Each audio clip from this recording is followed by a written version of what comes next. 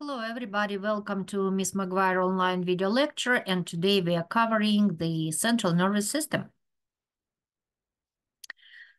So I will go ahead and pick up my pen.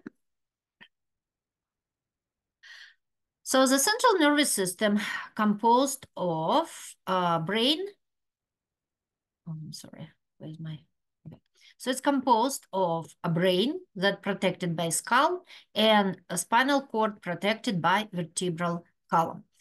So here you see the lateral view and posterior view of the brain and spinal cord. So here's the brain inside the cranial cavity, and skull is a bony structure that protects it. And here's your spinal cord that is inside of vertebral cavity, and vertebra protects it. So brain and spinal cord is made up of gray matter, that is cell bodies and dendrites of neurons, and white matter that include myelinated axons. I just want to remind you that if you would draw a neuron, right? So you would draw a cell body, and cell body has all this, nucleus and organelles, and then we have axon, right? And axon is covered by this myelin sheath. Go on. And then you have multiple dendrites here. A bit more. So now this cell body and dendrites that make a gray matter. And this axon and myelin sheath, so myelinated axon, makes white matter. Okay, so let's just remove all this stuff. So we're gonna look at adult brain, and adult brain has four main regions, include cerebrum, so this is the biggest part, diencephalon, so it's I'm sorry, it's this one, only this purple part, so it's inside, it's covered by cerebrum, so this purple part here, that's a diencephalon. Cerebellum, so here's this inferior part of the brain, and brain stem. So brain stem is this that has three different green colors. So here, brain stem, and brain stem is made of three parts: midbrain, pons, and medulla oblongata. So this is four main region of adult brain: cerebrum, diencephalon, cerebellum, and brain stem. Now, brain is protected by membranes called meninges. Meninges are three protective layers surround the brain and spinal cord, right? So that's what meninges are. Fluid flowing between meninges is called cerebrospinal fluid, or CSF. A function of CSF is cushion and protect CNS against outside blow that would cause damage.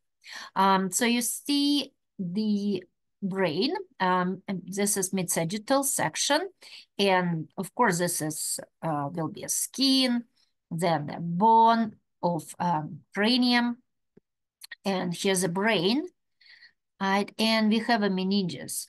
So we have a covering, like pia covers the, oh, we will talk about it more, but a pia matter covers the surface of the brain. Then we have arachnoid matter, and in subarachnoid space, we have cerebrospinal fluid. So it shows this nice blue color. And then we have this showing in purple is dura. So this our meninges. So what is, so here we have some trauma to the brain. And one of the function of cerebrospinal fluid and meninges to protect it from happening. So concussion is a traumatic brain injury that changes the way your brain function. The brain is made up of soft tissue that is protected by blood and spinal fluid. When the skull is jolted too fast or is impacted by something, the brain shifts and hits again the skull, right? So over here, let's say this is a wall, and you hit your head, and your brain will hit the bone, and it will cause concussion. Now, concussion is a temporary brain injury, and it will go away, but it can lead it can lead to bruising and swelling of the brain, tearing blood vessels, and injury to nerves, causing the causing this concussion. Most concussions are mild and can be treated with appropriate care, but left untreated, it can be deadly. There is another trauma called contusion. That's when we have a permanent brain damage after trauma. So here's our meninges. So definition. Meningitis. So itis means inflammation. So definition, infection of meninges caused by virus, bacteria, or fungi. Symptoms include headache, fever, stiff neck, causes inflammation of meninges. Prevention. Vaccines might prevent some version of meningitis. And a diagnosis.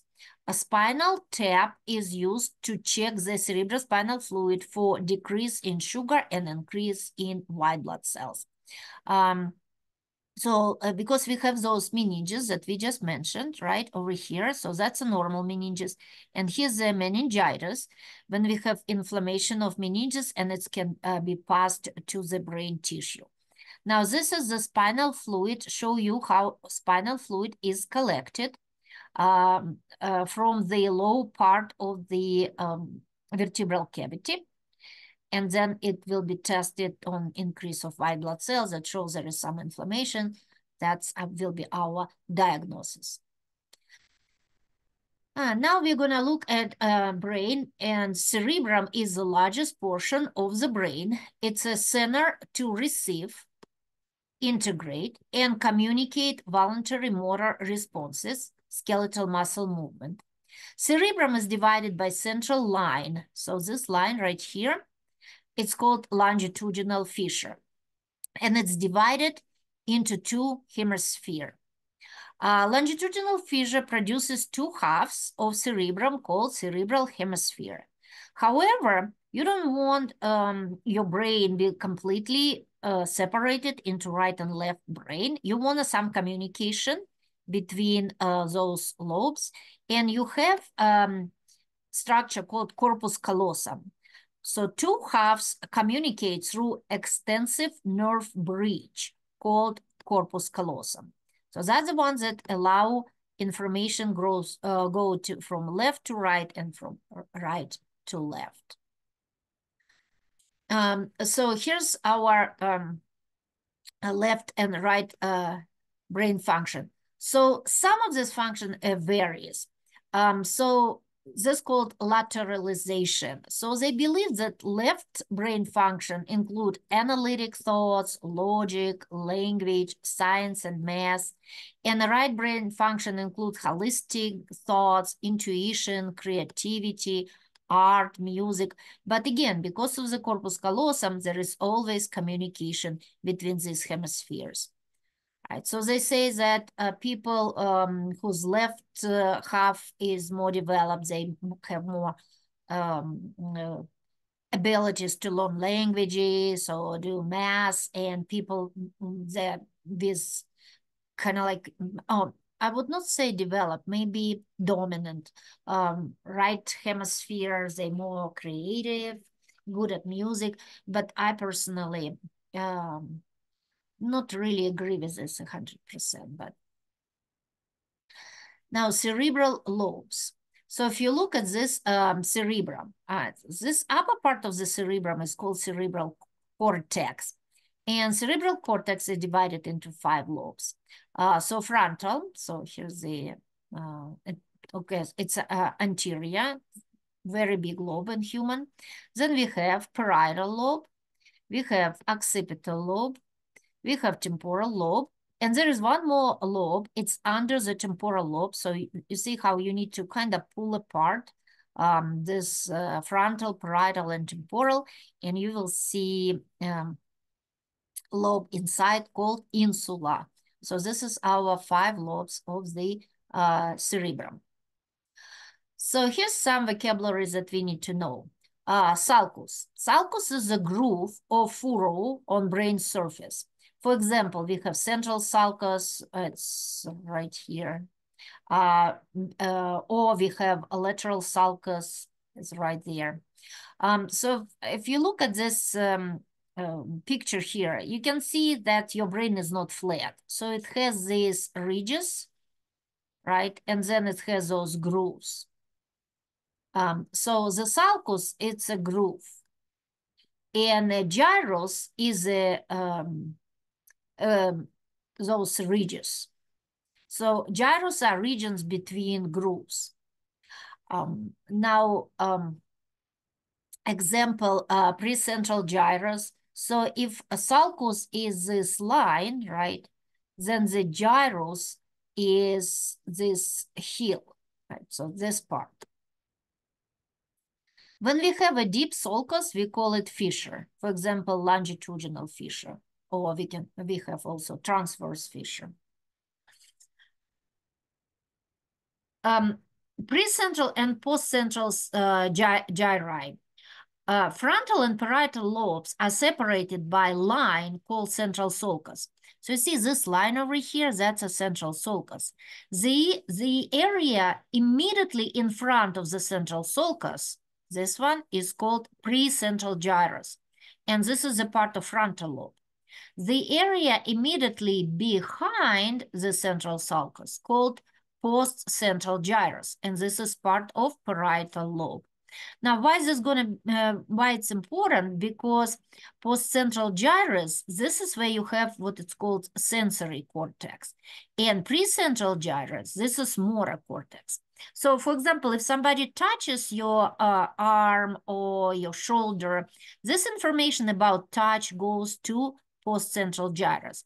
But if you want to move your fingers or you want to move your arm, this signal start at precentral gyrus. So cerebrum function. Gray matter of cerebrum is called cerebral cortex. Cerebral cortex responsible for receiving sensory data and making sense of the data, create voluntary motion, speech, skeletal muscle movements, and processing centers like critical thinking, multitasking, memory, and etc. Occipital lobe. Occipital lobe, that's the one that is at the back of your brain, right? It's posterior part of the brain. Receives sensory data from your eyes, visual data, and make sense of the data. Example, you look at the object in front of you. You know that you can see the object, and you know, is it a friend? Is it some object like clock, table, etc.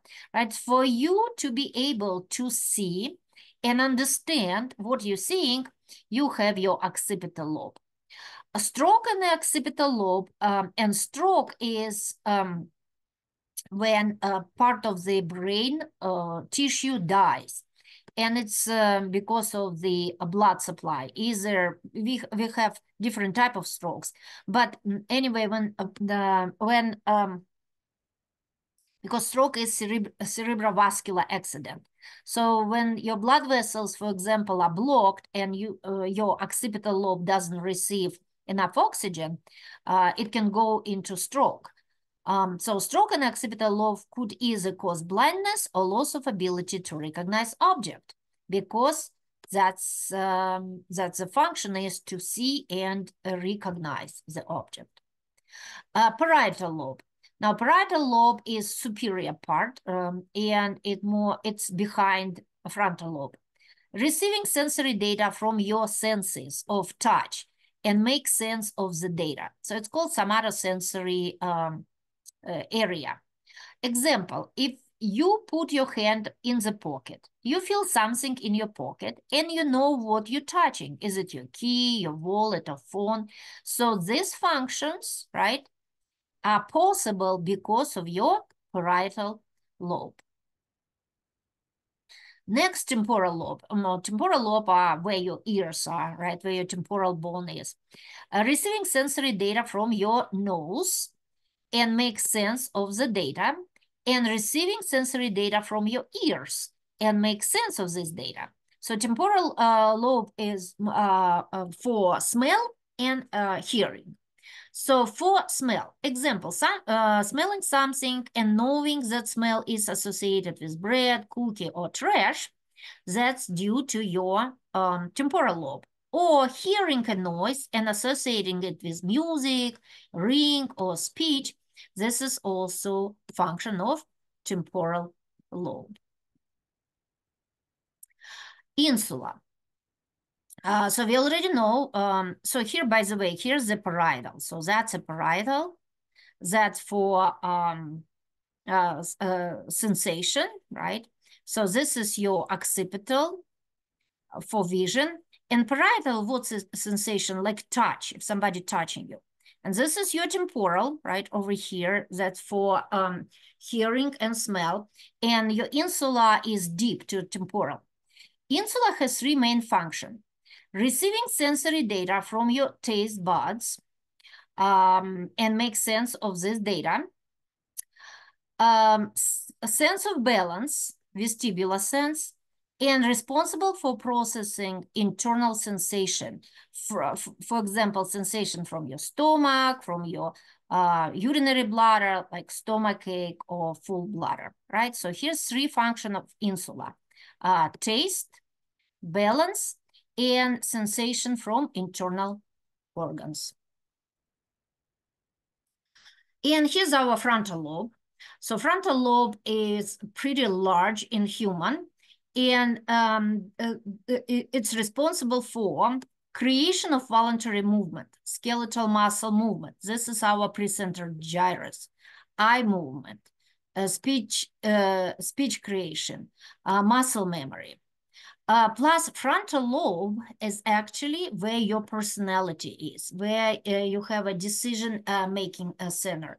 You decide what to eat for breakfast. When you study for your test, you use your frontal lobe. Plus, you can see it's lots of movement, like movement of skeletal muscle, eye movement, movement of your tongue, creating of speech, and memory of your muscles.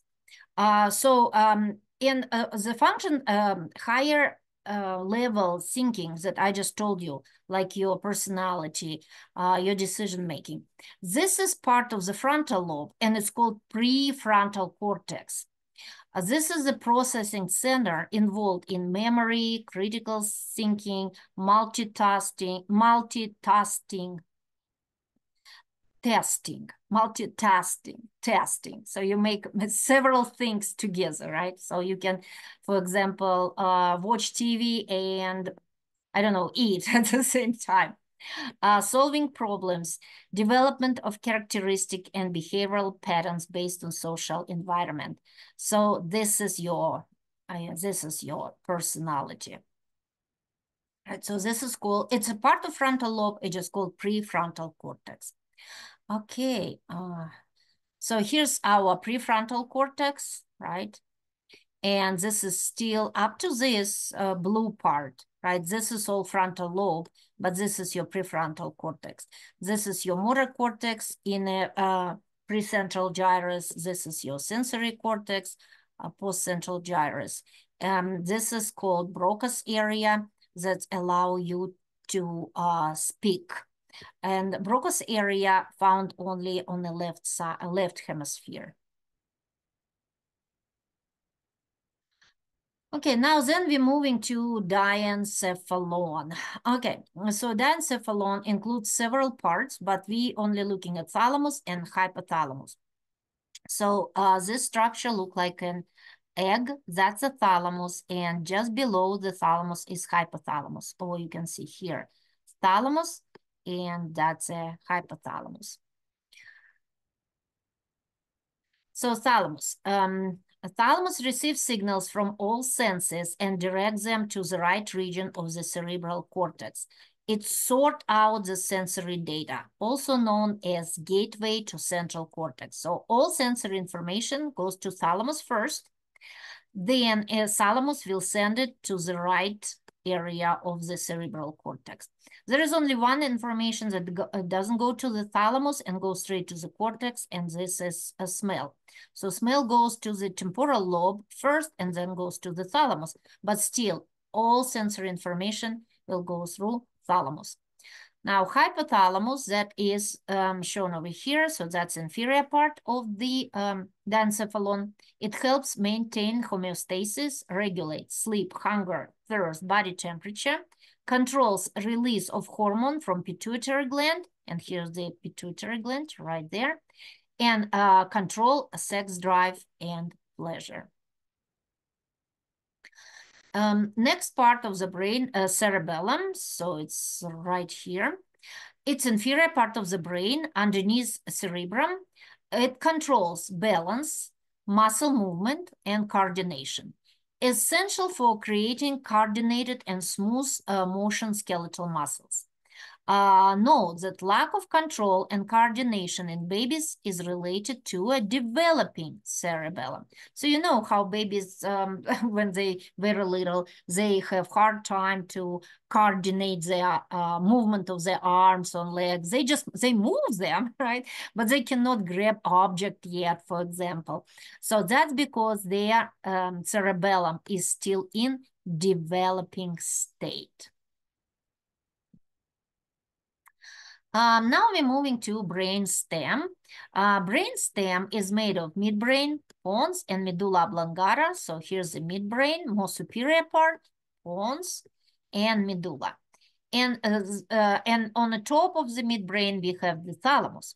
So here you can see on this picture, midbrain, pons, midbrain, pons, medulla oblongata, and above, that's our diencephalon, and specifically what sits on the midbrain is thalamus. So midbrain adjusts the sensitivity of eyes to light and ear to sound. Pons, bridge between brain and spinal cord, secondary respiration center.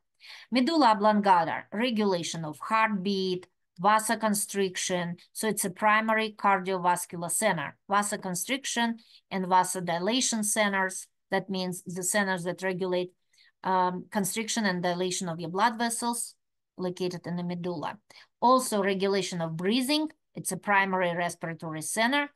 Reflex center for vomiting, hiccuping, swallowing, and coughing.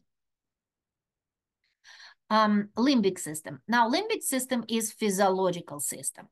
It includes part of the, let's say, cerebrum and diencephalon, right? So this more, limbic is more physiological system. So it has, it includes several parts like a thalamus, hypothalamus, olfactory bulb. Those are part of limbic system. Control over self gratifying behaviors such as hunger, thirst, sexual desire. Connect primitive emotions to mental functions. Example, unpleasant sensation or emotions to stress, eating or sexual behavior as pleasurable. So limbic system is called your emotional center, right? So this give you, give you, for example, amygdala.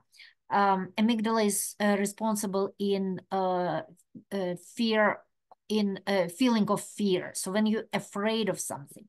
Hippocampus, that's memory, right? It's also where you have your pleasure. And for example, when you eat or when you have some sexual intercourse, that you feel like a pleasurable activity. That's because of the limbic system, right? Okay. So here we will talk a little bit about brain injury. So subdural hemorrhage. Well, hemorrhage is bleeding. So it's bleeding from ruptured vessels into intracranial space, and it causes compression of brain tissue. Person is originally lucid as blood accumulates, loss of speech, unconsciousness, loss of control, heart rate, respiration, blood pressure.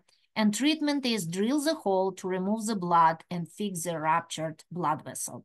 So if you have a blood vessel that supply brain, if you have a rupture, then the blood will leak out.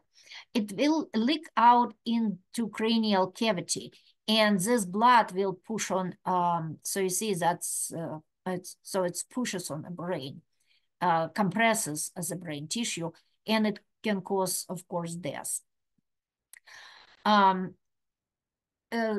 This is our stroke or cerebrovascular accident. So when blood circulation to an area of brain is limited and brain tissue dies, causes paralysis of the opposite side of the body's sensory deficits and loss of speech. So here's the blood vessels that supply blood. And in this situation, blood vessel is ruptured. So this is called hemorrhagic stroke. The blood vessels rupture and blood leaks into the cranial cavity, and the part of the brain dies. In this situation, we have a blood clot or some maybe like cholesterol that plugs and closes the artery. Then it's called ischemic stroke. So ischemic means low oxygen. So when we have a blood vessel that is blocked, either it's a blood clot or it's some, other like a plug, cholesterol plug, right? Then tissue doesn't receive enough oxygen, and it's go into ischemic state, and that's called ischemic stroke. Now, if let's say if the patient doesn't have sensation or it's paralyzed on the right side, that means left side of the brain is damaged. If patient has paralysis or loss of sensation on the left side of the body, then the right part of the brain is affected. Right, that it says cause paralysis to the opposite side of the body. Alzheimer's disease. It's degenerative brain disease that causes memory loss, shortened attention span, and Alzheimer's disease. It's not something that's caused by virus or bacteria, right? This is just degeneration of brain, usually related to the age. Like every organ in your body changes when you get older. The same happened with brain. Some people have a predisposition for Alzheimer's diseases, but some never have. But it can happen when they get older. So what happens that protein plugs build up in the brain slowly and they kill neurons. Slow spreads that create various stages of the disease. So here you can see advanced Alzheimer's disease, and you can compare a healthy brain with Alzheimer's brain. So it's get smaller, and the amount of the brain tissue decreases. So here's the coronal section of normal brain and Alzheimer, and here you can see comparison. But again, this is advanced stage, and that is, see how you see lots of changes in the brain tissue because those neurons just die. And of course, it's affect many functions, including the memory loss. But because brain coordinates pretty much all your activity, it means that many body functions will be affected. Okay, and I believe this was, no, we have 3 more slides, sorry. Yeah, spinal cord. So spinal cord injury, let me see. And first, what is the spinal cord? It's communication highway between peripheral nervous system and brain. So you see these lines, those are nerves. So nerves bring a signal to spinal cord, and spinal cord send it to the brain, or brain sends signals through the spinal cord to the nerves, and nerves take this signal to muscles. It's bidirectional. So messages from body to brain and messages from brain to body. So brain controls our limbs by passing signals through spinal cord. So we have nerves, they branch from spinal cord. We have 31 pairs of spinal nerves. They emerge from either side of spinal cord. So the spinal cord and the nerves goes left and right. If spinal cord is severed, it means it's cut, then communication is gone. That will cause loss of sensation and loss of muscle movement. The loss of muscle movement is paralysis. Injury in the thoracic region affects low body region of the body, and it's called paraplegia. And injury in the neck region of the spinal cord affects upper and low regions of the body and called quadriplegia. So here I'll show you on a picture. So here's your vertebral column, right? And inside you have your spinal cord. So if we have lesion in a cervical region, then the patient have quadriplegia.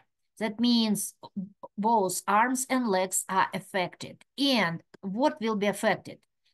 No movement and no sensation.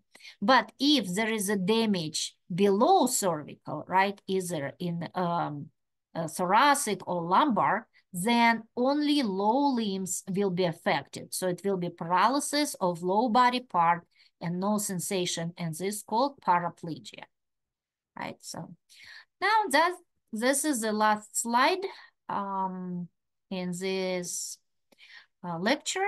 Thank you for watching, and I hope it was helpful.